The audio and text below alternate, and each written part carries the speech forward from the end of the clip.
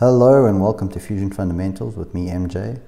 Today we're going to be having a look at how to do a chair. I know it's pretty simple, but there's a twist. We're going to be looking at the differences between Onshape and Fusion 360. You can see that the workspace is quite different and that the rendering is a bit different, but let's get into it and see how different it really is.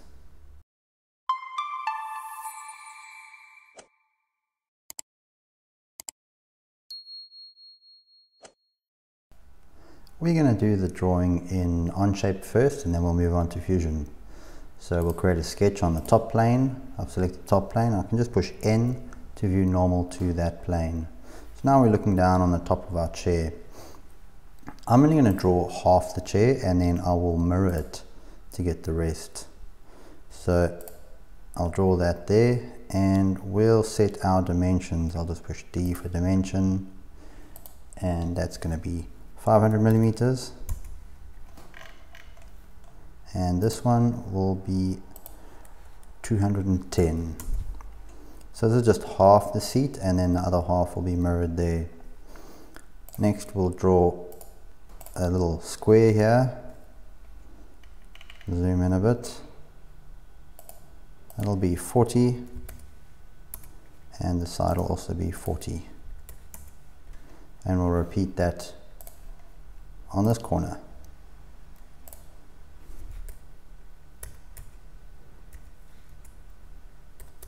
(40 by 40). So there we can see it's fully constrained. What I'll do now is finish sketch and we're going to extrude these. The seat will extrude up by 50 millimeters. So that'll be the thickness of the seat. And then we're going to extrude these down by 450 mils. So we'll extrude, we'll select these, that sketch, we'll turn it back on. These will go down 450 millimeters.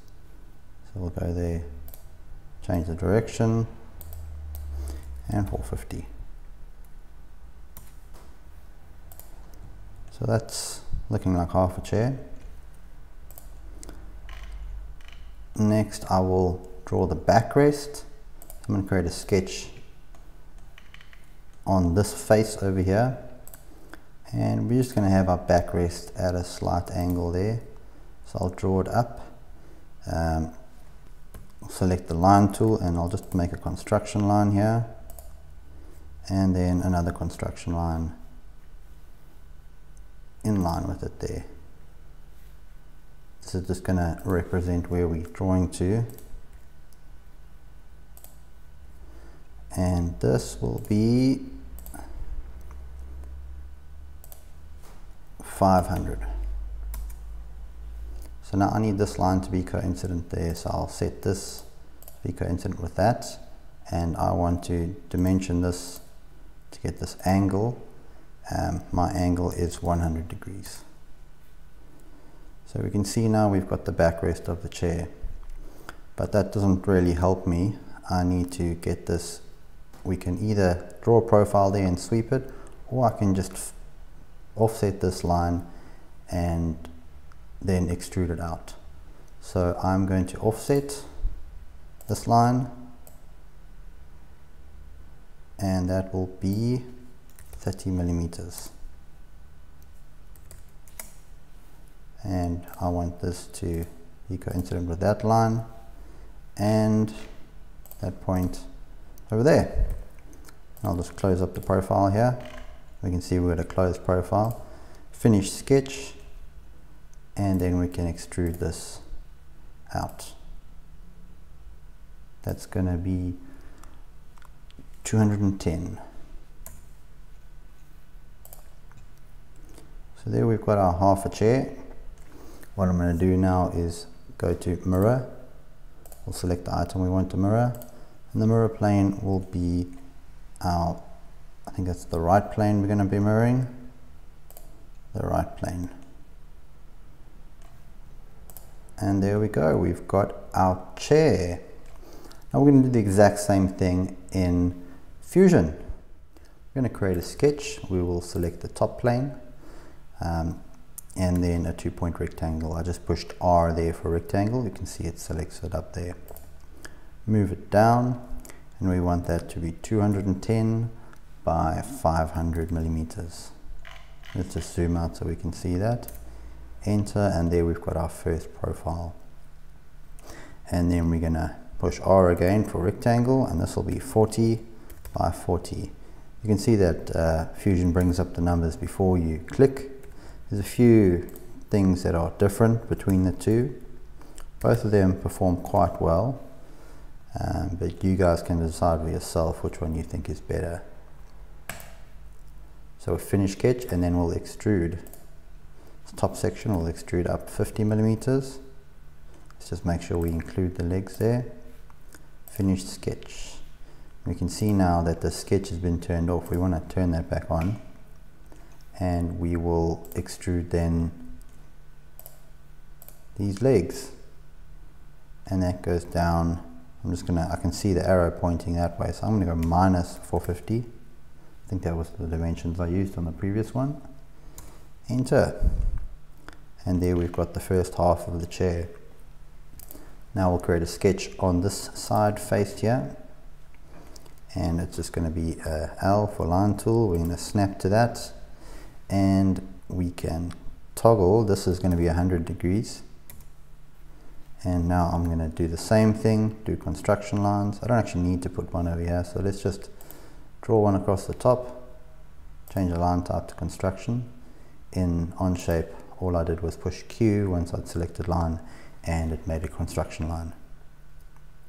So there we've got that line, and I will dimension this to, I think it was 50 or 500 mils. And then again, we just use our coincident constraint, and there it shortened it for me. So basically everything is the same so far. It's just knowing where to find the different tools. I'm just going to select the offset tool here, and we'll select our line, and that is 30 millimeters. So drag it out 30 millimeters, and we can see it's offsetted at that angle. All we need to do now is make these points coincident. So it doesn't want to let me do that. What I'm going to have to do here is I'm going to have to just draw my line across, because that's now fixed in place at that angle. So I can just trim this, T for trim, go down to the bottom, and we'll extend this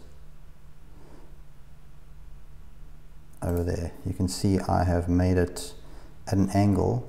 What I want to do is you can just put in a constraint there to make it run the same angle, so it's a straight line.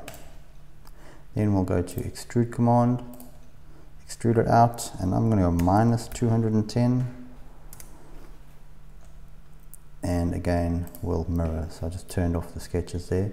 So we'll go in here and select mirror, select our component, and the mirror plane will be the right plane, and it's a join operation.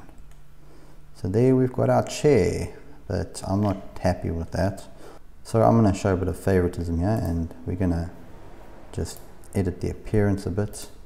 I want to make that a blue. Let's type in blue, see what blues we got.